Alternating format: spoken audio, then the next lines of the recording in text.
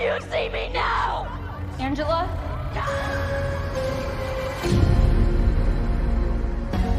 Pretty Little Liars' original sin is a story about generational trauma.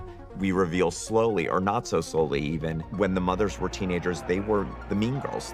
They were the villains, they were the bullies, and we're going to unpack the repercussions of that decades later. Our version of Pretty Little Liars is set in Millwood, and it is very much a blue-collar, down-on-its-luck town. Lindsay and I respond to this idea of timelessness. We really wanted to make sure everything felt old, that nothing was too new, that nothing had been too updated or refurbished, that the town was a bit sort of lost in time in the same way that our moms were in the 90s. All these towns like Catskill and Saugerties, they're great-looking towns, and you kind of have a mountainous backdrop.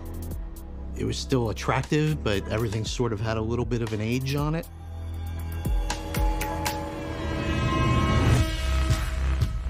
We very consciously decided to set the first scene in the past. We meet not our little liars, but their mothers as teenage girls. We catch a glimpse of what the original sin is, the tragic death of this outcast named Angela Waters. And that's sort of our homage to so many horror movies which begin where you meet some of the characters, but not necessarily the main characters. The opening sequence was obviously the first thing that I read, and I was hooked from that moment because of how it was written. It was written with a lot of the camera moves inspired, a la Halloween. We did 25 takes of that opening sequence, special effects blowing snow and trying to move out of the way just in time for camera, a lot of choreography. We didn't want it to be a generic rave with flashing lights and like we've seen. There's old cars and there's junk. We painted banners of scenes from Inferno. Everyone thinks of Y2K and everyone was worried about technology, but this is a more analog throwback to like 19th century imagery, which was really fun. I knew that it was horror, but I didn't really expect it to be as slashery as it got, and it was so incredible and so exciting.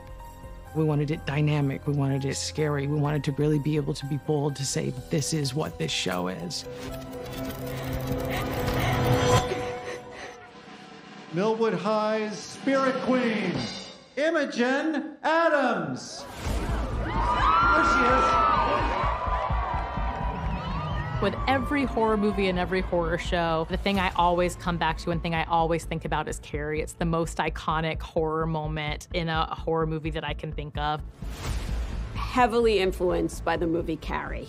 So for us, it's kind of fun to recreate that, but it really took a long time to dress that. It was a very big space. The thing that was important to us was having a subversion. And what would it look like if the bully doesn't get the win, but the bully gets what's coming to her in A's eyes? The first two episodes are bookended with a tragic fall from the rafters. We smash to black and then pick up with the aftermath of that.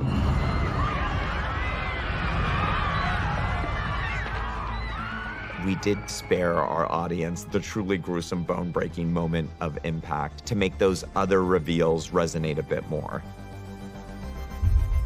We wanted something that felt incredibly uncomfortable and horrifying. I remember sitting inside with makeup, and she articulated the leg. As soon as everyone started going, oh, that's the response that we wanted. With horror, it's so almost as important as what you see is what you don't see. One of the things that we're trying to do is there a way to break the bullying cycle in a different way than it is broken in, say, something like Carrie? Karen, you didn't deserve what happened to you, though you barely acknowledged my existence. I wish we could have found a way to coexist.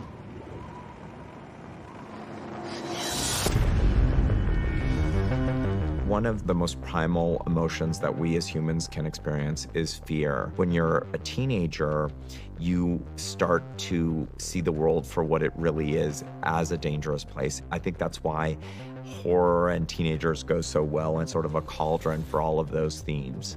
This new take is beautiful because it's flavored in those different ways, because we bring our own perspectives and our own past to these roles. The omnipresence of A is very frightening. I think that feeling of always being watched and always being listened to makes the girls retreat even deeper into their secrets.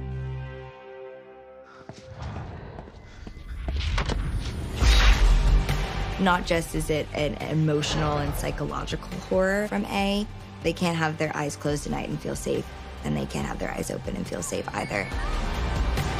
We are so dead.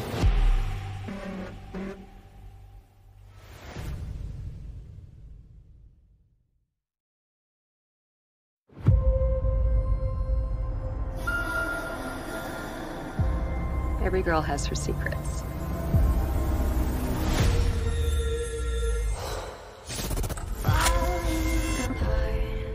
I don't want to sell my mom's house. Not with all these questions. Seeking for the truth. Something very weird is going on here. Please don't tell anyone. What you gonna do about it? I feel like I'm constantly being punished for it.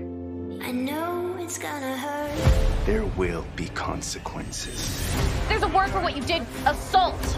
I hate you. What do you want? There must be a reason A is targeting us. What are you all hiding? Okay, this is getting beyond dangerous now.